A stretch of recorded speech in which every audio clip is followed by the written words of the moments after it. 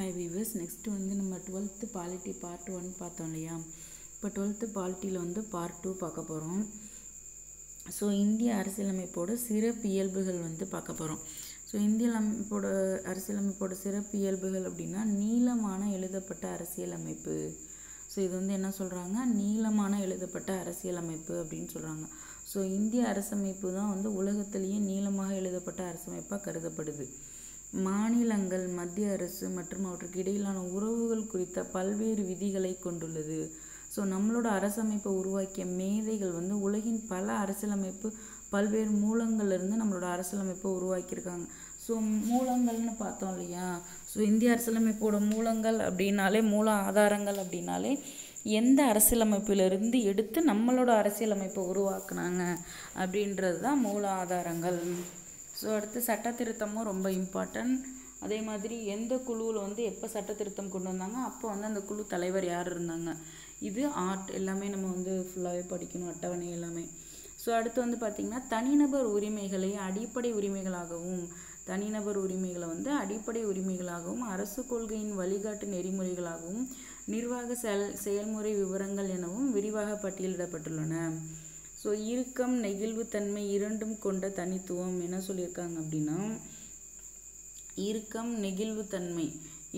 நெகிழ்வுத்தன்மை இரண்டும் கொண்ட தனித்துவம். அதன் அமலாக்க செயல்முறையின் அடிப்படையில் இறுக்கமும் நெகிழ்வும் கொண்டதாக இந்திய அரசியலமைப்பு அழைக்கப்படலாம் அப்படின்னு சொல்லியிருக்காங்க. இறுக்கமும் நெகிழ்வும் கொண்டதாக என்ன அழைக்கப்படுது அப்படின்னா இந்திய அரசியலமைப்பு. ஸோ இறுக்கம், நெகிழ்வுத்தன்மை டைட்டாகவும் இருக்குது, ஃப்ளெக்சிபிளாகவும் இருக்குது. ஸோ இந்த ரெண்டு தனித்துவமும் வந்து இந்த அரசியலமைப்பு, நம்மளோட அரசியலமைப்புக்கு இருக்குது அப்படின்னு சொல்கிறாங்க. அடுத்து வந்து பார்த்திங்க அப்படின்னா இறையாண்மை, சமதர்மம், மதச்சார்பின்மை, மக்களாட்சி, குடியரசு. ஸோ நம்மளோட அரசியலமைப்பு எப்படி இறையாண்மை, அதாவது உயர்வான அரசியலமைப்பு, சமதர்மம், மதச்சார்பின்மை, மக்களாட்சி கொண்ட குடியரசு. வயது வந்த அனைவருக்கும் வாக்குரிமை வழங்கப்பட்டு தேர்ந்தெடுக்கப்படும் மக்கள் பிரதிநிதிகள் மூலமே மக்களே வந்து இந்தியாவை ஆள்றதா வந்து ஒரு கருத்து இருக்குது. மக்களே வந்து இந்தியாவை வந்து ஆட்சி செய்கிறதா வந்து ஒரு கருத்து இருக்குது. அடுத்து வந்து பார்த்திங்க அப்படின்னா இந்தியா வந்து ஒரு இறையாண்மை கொண்ட, அதாவது மேலாக ஆட்சி செய்கிற ஒரு அரசு அப்படின்னு சொல்கிறாங்க. தன்னோட உள்நாட்டு வெளிநாட்டு விவகாரங்களை வந்து எந்த விதமான வெளி அம்சங்களின் தலையீடு இன்றி நிர்வகிக்கும் என்பது தான் இந்த பொருள் அப்படின்னு சொல்கிறாங்க. என்னது, இறையாண்மை. ஸோ இறையாண்மை அப்படின்னா எவனும் நம்மளோட இதில் வந்து தலையிட முடியாத மாதிரி ஆட்சி செய்கிறது தான் வந்து இறையாண்மை, எந்த நாட்டுக்காரவங்களும். ஸோ இந்திய அரசியலமைப்பில் வந்து சமதர்மம் என்ற சொல் 42வது நம்ம பார்த்தோம் இல்லையா, இந்த இந்திய தேசிய காங்கிரஸில் வந்து அந்த நம்ம இந்திரா காந்தி இருந்தப்போ 76 நினைக்கிறேன், ஐ திங்க் 76 வந்து இந்த 42வது திருத்த சட்டம் வந்து இணைக்கப்பட்டுச்சு. ஸோ இந்தியாவை வந்து பொறுத்தப்பாட்டில் வந்து சமதர்மம் அப்படிங்கிறது மக்களாட்சி வழியில் வந்து பரிமாணத்துவம், அஹிம்சை ஆகிய முறைகளை கையாண்டு சமதர்ம சமூக இலக்குகளை எட்டுவது. இந்தியாவில் வந்து சமதர்மம், முதலாளித்துவம் ஆகிய பொருளாதாரங்கள் வந்து இணைந்த கலப்பு பொருளாதார முறை வந்து கண்டுபிடிக்கப்பட்டுச்சு. ஸோ இந்தியாவை பொறுத்த வரைக்கும் மத சார்பின்மை என்பது இந்தியாவில் வந்து அரசு மதம் என ஒன்றில்லை. ஸோ அனைத்து மதங்களுமே சமமாக அங்கீகரிக்கப்பட்டுள்ளன. இந்திய குடியரசு அப்படிங்கிறது இந்தியாவில் முடியரசு மூலமாக இல்லாமல் தேர்தல் மூலமாக அரசு தலைவர்களாக தேர்ந்தெடுக்கப்படுறது அப்படின்னு சொல்கிறாங்க. ஸோ நாடாளுமன்ற ஆட்சி முறைன்னா என்னென்னு பார்த்தீங்க அப்படின்னா அமைச்சரவை குழு செயல்பாடுகளை வந்து நாடாளுமன்றம் கட்டுப்படுத்துறது நாடாளுமன்ற ஆட்சி முறை என அழைக்கப்படுது. ஸோ அமைச்சரவை குழு இருக்கு இல்லையா, அவங்களோட செயல்பாடுகளை வந்து நாடாளுமன்றம் கட்டுப்படுத்துறது நாடாளுமன்ற ஆட்சி முறை. ஸோ கட்டுப்பாடு வந்து நாடாளுமன்றத்தில் இருக்கிறது தான் நாடாளுமன்ற ஆட்சி முறை. ஸோ நாடாளுமன்ற முறை அப்படிங்கிறது அரசில் வந்து நிர்வாகம் நாடாளுமன்றத்துக்கு கட்டுப்பட்டது. நாடாளுமன்ற முறை அப்படிங்கிறது என்ன அப்படின்னா அரசியல் நிர்வாகம் வந்து நாடாளுமன்றத்துக்கு கட்டுப்பட்டுச்சு. ஸோ நாடாளுமன்றத்தில் பார்த்தீங்க அப்படின்னா நாடாளுமன்றத்தில் வந்து நாடாளுமன்றத்தில் வந்து பெரும்பான்மை உறுப்பினர்கள் ஆதரவு இருக்கும் வரை அந்த அரசு வந்து நீடிக்கும். குடியரசுத் தலைவரோட பதவி காலம் வந்து 5 ஆண்டுகள் ஆகும். இந்த காலகட்டத்திலே அவர் வந்து நிர்வாக தலைவராகவும் அரசமைப்பு தலைவராகவும் செயல்படுறாரு. இருந்தபோதும் பிரதமரே வந்து உண்மையான நிர்வாக தலைவராவார். ஸோ அமைச்சரவை குழுவுக்கு வந்து தலைமை வகிப்பார் அப்படின்னு சொல்லியிருக்காங்க. அமைச்சரவைக்கு வந்து மக்களவை பல்வேறு பொறுப்புகளையும் வழங்கியிருக்கு. ஒற்றை குடியுரிமை. ஸோ இந்திய அரசியலமைப்பு ஒற்றை குடியுரிமை வழங்குகிறது. ஒன்றிய அரசு வழங்கும் குடியுரிமையே அனைத்து மாநிலங்களுக்கும் இருக்குது அப்படின்னு சொல்கிறாங்க. ஒற்றை குடியுரிமை, அதாவது இந்திய அரசியலமைப்பு ஒற்றை குடியுரிமையை வந்து கொடுக்குது. நமக்கு வந்து ஒன்றிய அரசு வழங்கும் குடியுரிமையை அனைத்து மாநிலங்களுக்கும் சொந்தம் அப்படிங்கிறாங்க. ஸோ வயது வந்தோர் வாக்குரிமை அப்படின்னா ஒரு நபர் வந்து ஒரு வாக்குரிமை என்னும் கோட்பாட்டின் அடிப்படையில் வயது வந்தோர் அனைவருக்கும் ஒரே சீரான வாக்குரிமை, ஒருத்தர் ஒரு ஓட்டு தான் போடணும் அந்த மாதிரி. ஸோ வந்து வயது வந்தோர் எல்லாத்துக்குமே ஒரு ஓட்டு இருக்குது. இந்தியாவில் வந்து அரசியல் சமத்துவத்தை வந்து இந்திய அரசியலமைப்பு தன்னோட குடிமக்களுக்கு கொடுத்துருக்கு.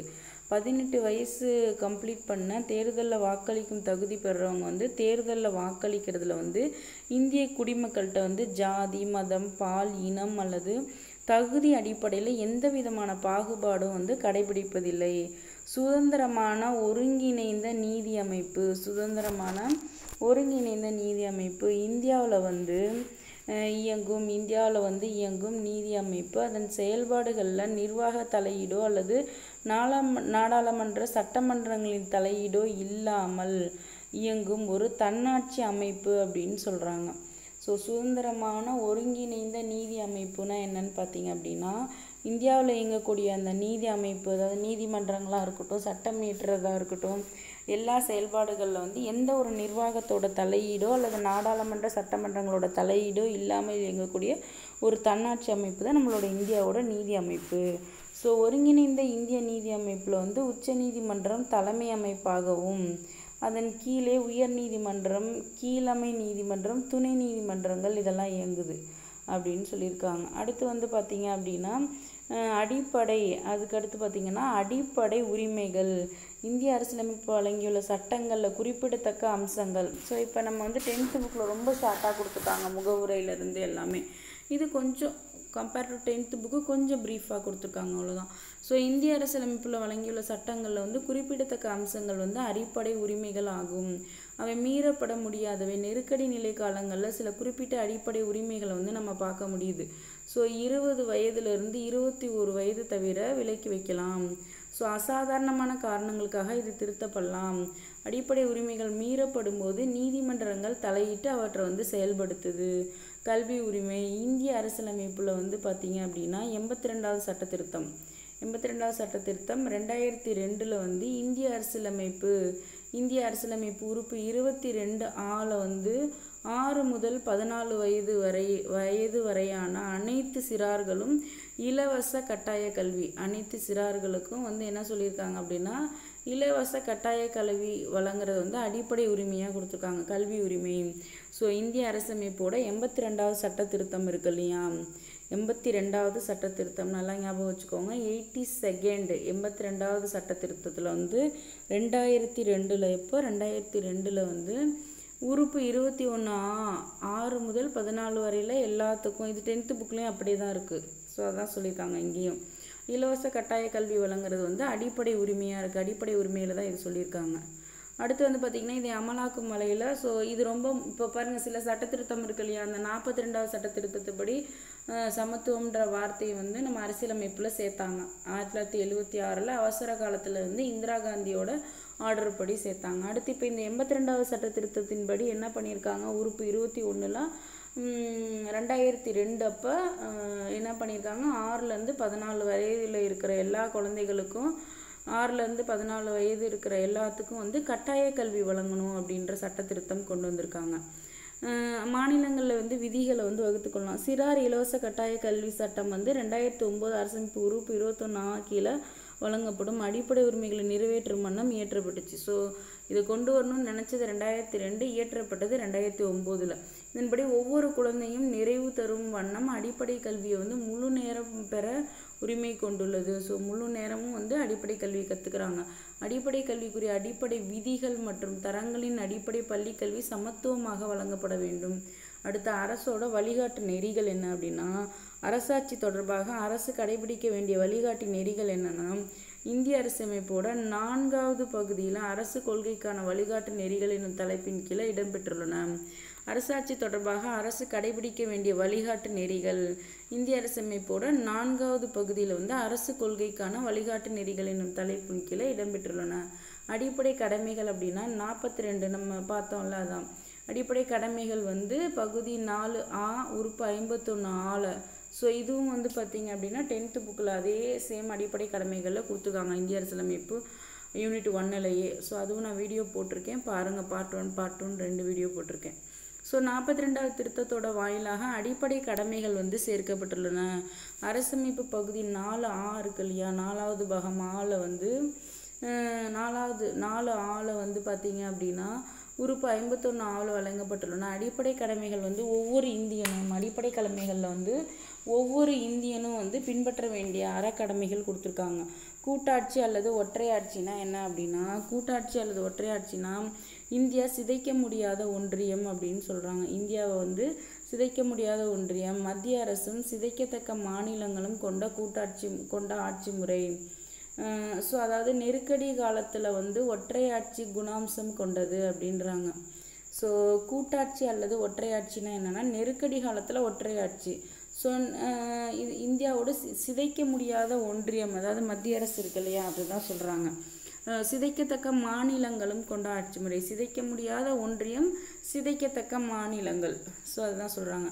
ஸோ அதாவது நெருக்கடி நிலை காலத்தில் மட்டும் ஒற்றையாட்சி நடக்குது. நம்ம என்ன பார்க்குறோம், கூட்டாட்சி ஒற்றையாட்சி.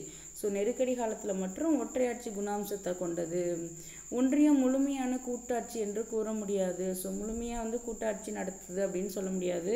கிட்டத்தட்ட கூட்டாட்சி முறை அப்படின்னு சொல்கிறாங்க. என்ன சொல்கிறாங்க, கிட்டத்தட்ட கூட்டாட்சி முறை. வடிவத்தில் வந்து கூட்டாட்சி அமைப்பை கொண்டிருந்தாலும் இந்திய அரசியலமைப்பு பிற கூட்டாட்சி முறைகளை போன்றதல்ல. ஒற்றையாட்சி முறை கூட்டாட்சி முறை ரெண்டுமே வந்து கொண்ட இரண்டையும் நேரம் சூழல் போன்ற தேவைக்கேற்ப பயன்படுத்தி கொள்ளத்தக்க ஆட்சி முறையை கொண்டுள்ளது அப்படின்னு சொல்லியிருக்காங்க. நிதி சீராய்வு சமநிலை நாடாளுமன்ற மேலாதிக்கம். நிதி சீராய்வு சமநிலை நாடாளுமன்ற மேலாதிக்கம் என்னன்னா, இந்திய அரசியலமைப்பு வழங்கியுள்ள அடிப்படை உரிமைகள் மீறப்படாமல் கண்காணிப்பதாலும் நாடாளுமன்ற நிர்வாக செயல்பாடுகளில் வந்து தேவைப்பட்டால் தலையிடுறது நீதித்துறைக்கு சுதந்திரம் வழங்கப்பட்டிருக்கு. ஸோ தேவைப்பட்டால் தலையிடுற மாதிரி மட்டும் சுதந்திரம் கொடுத்துருக்காங்க நீதித்துறைக்கு. ஸோ நீதி சீராய்வு சமநிலை நாடாளுமன்ற மேலாதிக்கம். ஸோ இந்திய அரசமைப்பு சிறப்பு கூறுகளில் இதுவும் ஒன்று. தேவைப்பட்டால் தலையிடுற மாதிரி சுதந்திரம் கொடுத்துருக்காங்க. ஸோ நீதி அமைப்பும் நாடாளுமன்றமும் ஒன்றுக்கொன்று சமமாக மேலாதிக்க தன்மை கொண்டவை. நீதி அமைப்பும் நாடாளுமன்றமும் ஒன்றுக்கொன்று சமமாக மேலாதிக்க தன்மை கொண்டவை அப்படின்னு சொல்கிறாங்க. நீதி அமைப்பும் நாடாளுமன்றமும் ஒன்றுக்கொன்று சமமாக மேலாதிக்க தன்மை கொண்டது. நீதி அமைப்பும் நாடாளுமன்றமும். ஸோ உச்சநீதிமன்ற உத்தரவையோ அல்லது தீர்ப்பையோ நாடாளுமன்றத்தில் வந்து உச்சநீதிமன்ற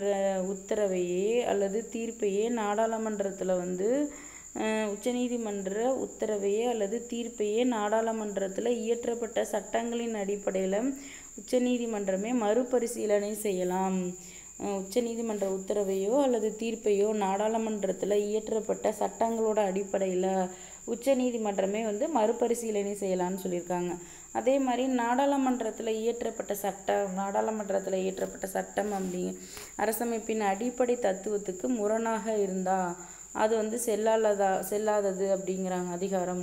ஸோ நீதி சீராய்வு எனப்படும் அப்படின்னு சொல்கிறாங்க. இந்திய குடியுரிமைனா இப்போ நடந்துட்டுருக்கு இல்லையா ப்ராப்ளம். ஸோ ஒரு நாட்டில் வந்து சட்டப்பூர்வ உறுப்பினர்கள் யார் என்பதை வந்து அடையாளம் காண்பது தான் யார் வந்து சட்டப்பூர்வமாக உறுப்பினர்கள் அப்படின்னு சொல்கிறது தான் வந்து குடியுரிமை அப்படின்னு சொல்கிறாங்க. ஸோ இந்திய அரசியலமைப்பு ஏற்கப்பட்டதை தொடர்ந்து குடியுரிமை சட்டம் வந்து 1955 வந்து குடியுரிமை பெறுதல் மற்றும் உறுதிப்படுத்துதலை வந்து ஒழுங்குபடுத்தினாங்க. அதாவது பிறப்பு, வாரிசு பதிவு, இயற்கை வயப்படுதல் மற்றும் ஒரு பகுதியிலும் தொடர்ந்து வசித்தல் ஆகியவை ஒரு வழிகள் வந்து குடியுரிமை பெற இந்திய அரசமைப்பு வழிவகை வழங்குது. பிறப்பால் இந்தியனாக இருக்கணும், இந்திய வாரிசாக இருக்கணும், பதிவு இந்தியாவில் பண்ணியிருக்குது, இயற்கை வயப்படுத்துதல் மற்றும் ஒரு பகுதியில் தொடர்ந்து வசிக்கிறது இதெல்லாம். ஸோ குறிப்பிட்ட சூழ்நிலைகளை வந்து குடியுரிமை விலக்கிக் கொள்ளவும் ரத்து செய்யவும் விதி வழங்கப்பட்டுள்ளன. இந்தியாவில் வந்து அயல்நாட்டு குடிமக்கள் பதிவு முறைகளும் அவர்கள் உரிமைகளும் அரசமைப்பில் வந்து கொடுத்துருக்காங்க. அடுத்தவங்க வந்து இங்கே வந்து குடிபெயரலாம் அப்படின்ற மாதிரி. 2015 பிப்ரவரி 27 அன்று 2015 பிப்ரவரி 27 அன்று மக்களவையில் வந்து மத்திய உள்துறை துணை அமைச்சரால் அறிமுகம் செய்யப்பட்ட குடியுரிமை சட்ட வரைவு 2015 குடியுரிமை சட்டம் வந்து 1950 வந்து திருத்தங்கள் கொண்டு வந்தாங்க. ஸோ குடியுரிமை சட்டம் எப்போ திருத்தம் கொண்டு வராங்க? 2015 பிப்ரவரி 7 என்னன்னா, பதிவு அல்லது இயல்புரிமை முறையில் இந்திய குடியுரிமை கோரி விண்ணப்பிக்கும் நபர் குறிப்பிட்ட தகுதிகளை நிறைவு செய்தால் அவருக்கு குடியுரிமை. இப்போ ஒருத்தர் வந்து குடியுரிமை சிட்டிசன்ஷிப் வேணும் பதிவு பண்ணுறாங்க அப்படின்னா, இயல்புரிமை முறையில் இந்திய குடியுரிமை கோரி விண்ணப்பிக்கும் நபர் குறிப்பிட்ட தகுதிகளை நிறைவு செய்தால் அவருக்கு வந்து குடியுரிமை கொடுக்கலாம். இந்தியாவில் தொடர்ந்து குடியிருந்தாலோ அல்லது அரசு பணியில் 12 மாதம் இருந்தாலோ ஒரு நபர் இந்திய குடியுரிமை கோரி விண்ணப்பிக்க முடியும்.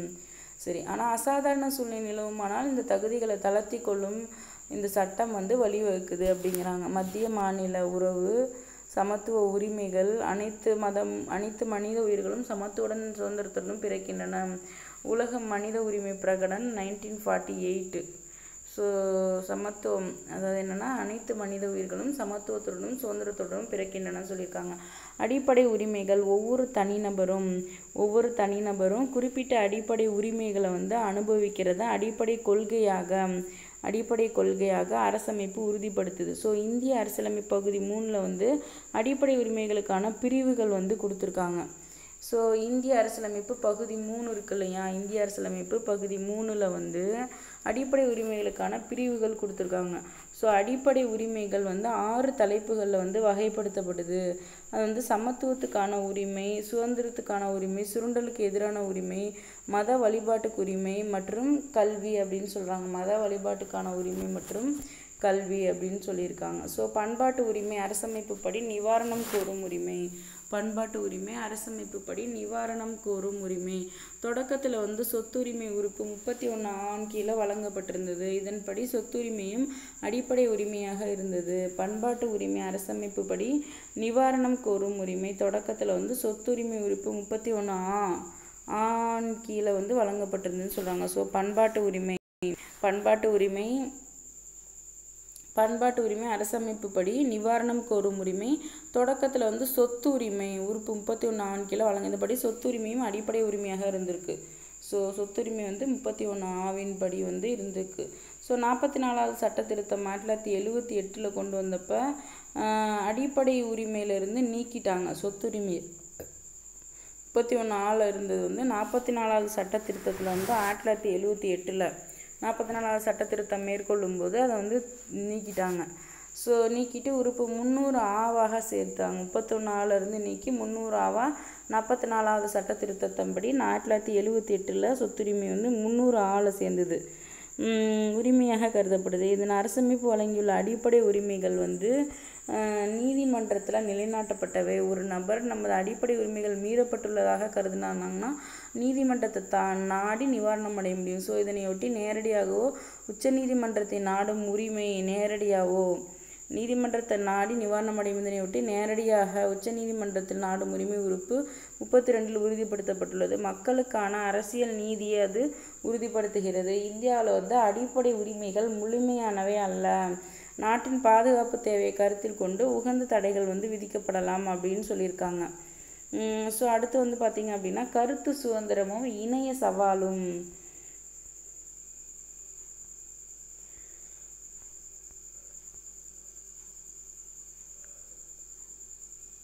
சரி, அடுத்து வந்து என்ன பார்த்துருக்காங்க அப்படின்னா கருத்து சுதந்திரம் இணைய சவால்னு ஒரு சின்ன ஏதோ ஹிண்ட் மாதிரி கொடுத்துருக்காங்க. அது என்னன்னு தெரியல. இரு வகுப்புகளுக்கிடையே பகை உருவாகும் வகையில் முகநூலில் பதிப்பிட்டு வரும் அதை விரும்பி வரும் என 2 கல்லூரி மாணவர்கள் வந்து கைது செய்யப்படுறாங்க. ஒரு பிரபல தலைவரோட மரணத்தை தொடர்ந்து மும்பை நகரத்தில் வந்து முழு கடையெடுப்பு நடத்தப்பட்டு அது குறித்து அந்த கல்லூரி மாணவி வந்து தன்னோட முகநூலில் பதிவில் வந்து கேள்வி எழுப்பியிருந்தார். ஸோ மற்ற ஒரு மாணவியை அவரது முகநூல் நண்பர் அந்த கருத்துக்கு விருப்பக்குறி வந்து இட்டிருந்தார். ஸோ கைது செய்யப்பட்ட இந்த இருவரும் உள்ளூர் நீதிமன்றத்தில் உடனடியாக பிணையில் வைக்கப்படுறாங்க. 21 வயதான அந்த கல்லூரி மாணவி தன்னோட பதிவில் ஒவ்வொரு நாளும் மரியாதைக்குரிய ஆயிரக்கணக்கான மக்கள் வந்து மரணிக்கிறாங்க, ஆனால் உலகம் இயங்கி கொண்டு தான் இருக்குது அப்படின்னு சொல்லி எழுதியிருந்தார். அந்த பதிவு மேலும் இவ்வாறு தொடர்கிறது. ஸோ ஒரு அரசியல்வாதி இயற்கை மரணம் அடைந்தாலும் கூட மக்கள் ஒருவரும் பதுங்குழிக்குள் முடங்கிட வேண்டுமா? நாங்கள் அவ்வாறு விரும்பி கடையடைப்பை ஆதரிக்கவில்லை. ஸோ கட்டாயத்தின் பெயரால் வற்புறுத்தப்படுகிறோம் என்பதை அவர்கள் உணர வேண்டும். பகத்சிங், ஆசாத், சுகதேவ் அல்லது இந்திய விடுதலைக்காக தியாகம் செய்த எந்த தலைவருக்காவது நாம் 2 நிமிடம் மௌன அஞ்சலி செலுத்தியதுண்டா? மரியாதை என்பது ஈடுபடுத்துவது உறுதியாக திணிக்கப்படுவதல்ல என்று இன்று மும்பை முடக்கப்பட்டிருந்தது அச்சத்தினால் ஒழிய மரியாதையினால் அல்ல அப்படின்னு சொல்லி கருத்து சுதந்திரம் வைக்கிறாங்க. ஸோ பேச்சு சுதந்திரத்தை பாதுகாக்க போதுமான சட்டங்கள் இருந்தாலும் பேச்சுக்கு பிந்தைய சுதந்திரம் போதுமான அளவுக்கு பாதுகாக்கப்படலை. இது ஒத்துக்கிறீங்களா அப்படின்ற மாதிரி கேட்குறாங்க. ஸோ அரசு கொள்கை வழிகாட்டு நெறிகள். அடுத்து என்னன்னா வழிகாட்டு நெறிகள், அரசோட வழிகாட்டு நெறிகள். ஸோ இந்திய அரசியலமைப்பின் தனித்தன்மை வாய்ந்த கூறுகளில் ஒன்று அரசு கொள்கை வழிகாட்டு நெறிகள் என்ற பகுதி. இந்திய அரசியலமைப்போட தனித்தன்மை வாய்ந்த கூறுகளில் என்னன்னா தனித்தன்மை வாய்ந்த கூறுகளில் ஒன்று அரசு கொள்கை வழிகாட்டு நெறிகள் என்ற பகுதி. இது இந்தியாவில் சமூக பொருளாதார நீதியை நிலைநாட்டும் வண்ணம் அரசு அவற்றை அமலாக்கம் செய்வதற்கான வழிகாட்டு நெறிகள் என்னெல்லாம் என்ன சொல்கிறாங்க, சமூக பொருளாதார நீதியை நிலைநாட்டும் வண்ணம் அரசு அவற்றை அமலாக்கம் செய்வதற்கான வழிகாட்டு நெறிகள் அப்படின்னு சொல்கிறாங்க. ஸோ ஆணுக்கும் பெண்ணுக்கும் சம ஊதியம், இலவச கட்டாய அடிப்படை கல்வி, வேலை பார்க்கும் உரிமை ஆகியவற்றுக்கு குறிப்பிடத்தக்க விதிகளை அது கொண்டுள்ளது. ஸோ இந்திய அரசமைப்பு பாகம் 14 கீழே முதுமை, வேலையின்மை, 4 அந்த பாகம் 4 இருக்கு இல்லையா, 4ல் என்ன சொல்லியிருக்காங்க, முதுமை, வேலையின்மை, நோய்வாய்ப்படுறது, உடல் வலிமை கொண்டோர், வாழ்வாதாரத்திற்கு தேவையான திட்டங்கள்,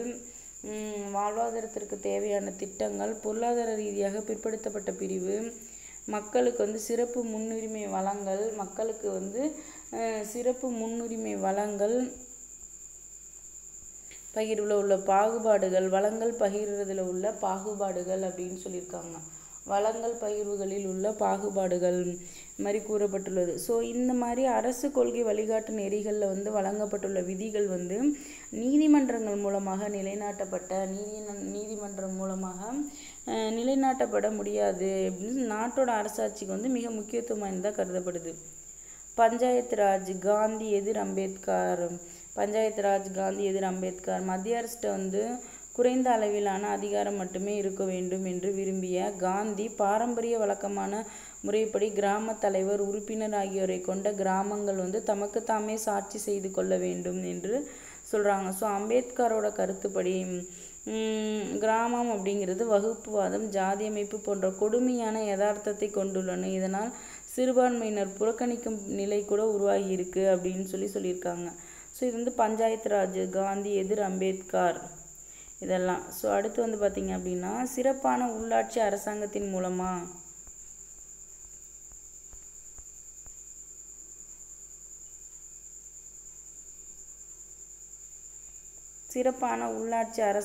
மூலமாக மட்டுமே மக்களோட அதிகாரம் செலுத்த முடியும்.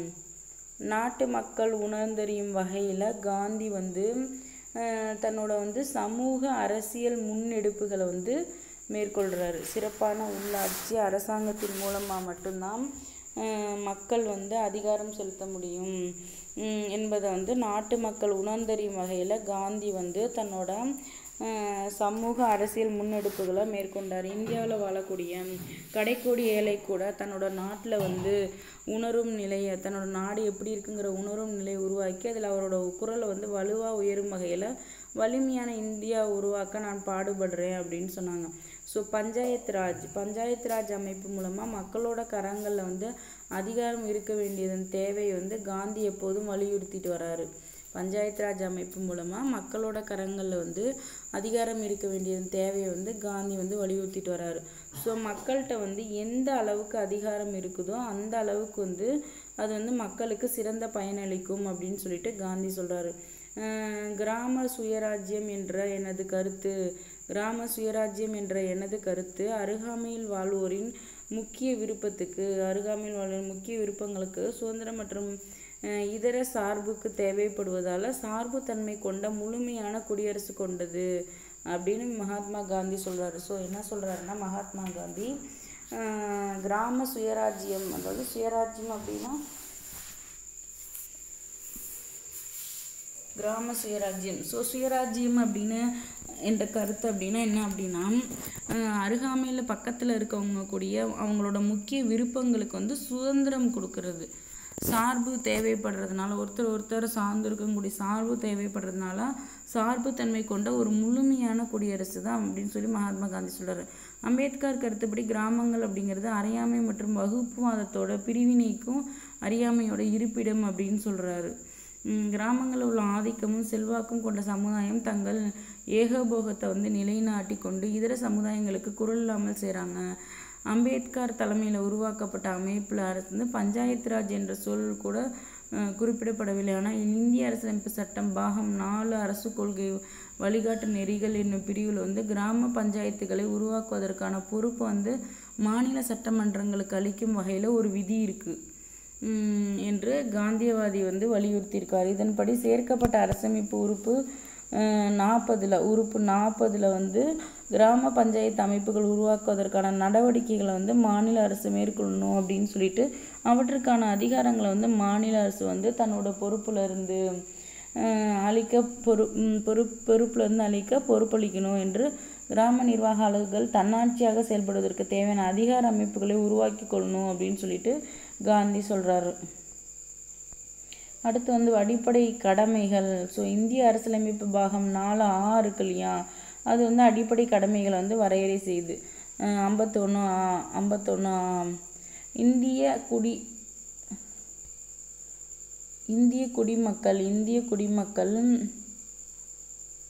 இந்திய குடிமக்கள் ஒவ்வொருவரோட கடமைகள் இங்கே கொடுத்துருக்காங்க. என்ன, நம்ம ஏற்கனவே நிறைய கடமைகள் பார்த்தோம் இல்லையா, அதான்.